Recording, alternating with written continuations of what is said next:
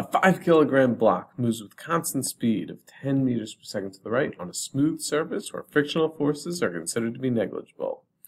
It passes through a 2-meter rough section of the surface where friction is not negligible. And the coefficient of kinetic friction between the block and the rough section, mu k, is 0.2. What is the change in kinetic energy of the block as it passes through the rough section? All right. So with this one, we're definitely taking a look to find the change in energy at the work energy theorem. But the whole idea here is that it starts off with some initial kinetic energy, and then work is done by friction. That's the only outside force that's doing any work on this block system, and that's like Fr for friction. And then at the end, you've got kinetic energy final. I'll make a good lowercase f right there.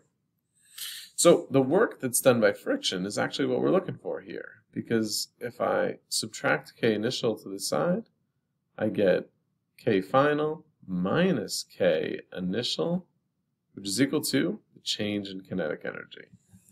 So absolutely, that is what we're talking about here.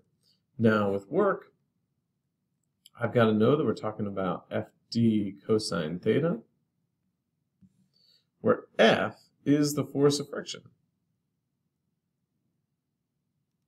And D refers to this displacement, that this is moving to the right. Together, they make a 180-degree angle. So this cosine is going to be the cosine of 180 degrees, which is -1.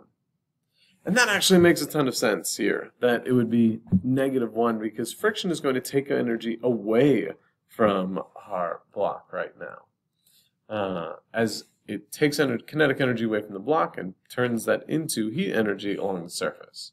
So I can immediately rule out options C and D, that work is not going to add any energy to this. And then the force of friction is the coefficient of friction times the normal force times the distance, or the normal force is just equal to m times g. No inclines, no extra vertical forces here, just balanced forces. And we're given the coefficient of friction is 0.2. The mass of the block is 5 kilograms. G, I'm going to say, is 10 newtons per kilogram, but if you use 9.8, you get a real similar answer, and only one of those could reasonably be correct, times the distance, and that's only the distance of the rough section. That's the only place where the force is doing any work, and that is 2 meters, and then all that times that -1 from before. If I work out the math, it ends up being -20 joules. And that is our answer.